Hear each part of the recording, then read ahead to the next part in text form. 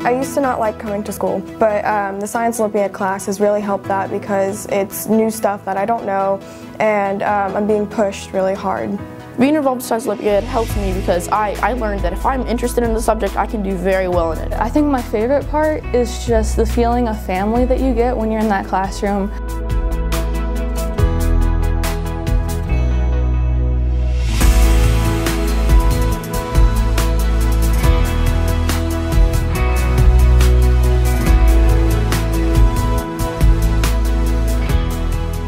Science Olympiad is basically 23 events.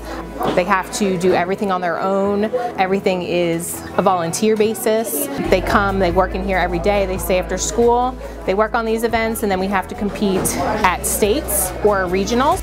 If they win states, which we have all 4 years that we've been competing, we go to nationals, which we have every single year. They compete against every single state in the United States except for one, and Japan also comes. You get put under pressure when you go compete at events, and it shows you just have to be able to control yourself when you're under pressure. Every year the national event is at a different college campus, so it's already helping them plan for their future. If you win at nationals, you get scholarship money for that college, and so that can kind of prepare you for college and help you where to go.